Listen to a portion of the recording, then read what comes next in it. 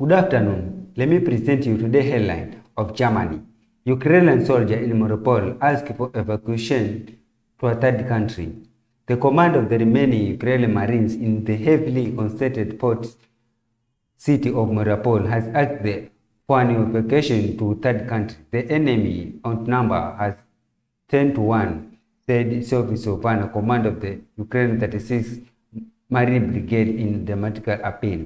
We appeal to all world to help us, said in 1-minute video message published on Facebook earlier Wednesday morning. Great disappointment and bitterness in Kyiv. Melnyk criticized Scholz sharply. Scholz is sticking to his course.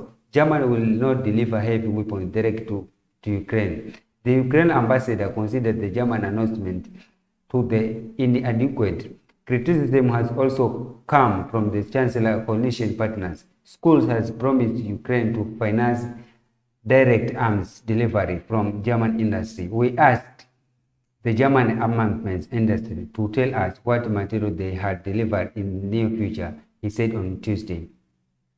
Russia forms the army of 20,000 mercenaries for attack in Donbass. Russia should increasingly rely on the use of mercenaries in the Ukraine war. A total of up to 20,000 are said to be involved in the operation in the Donbass. The majority of the mercenaries are said to belong to notorious Wagner group. Further deliveries promised Kyiv can hope for more altered space. Several Western states want to support Kyiv with additional alternatives in the fight against the Russian invasion. In London, the British government announced in the afternoon that it will deliver more guns to Ukraine. This is becoming an alternate conflict. Prime Minister Boris Johnson told MPs on London, Ukraine will send additional alternatives to help.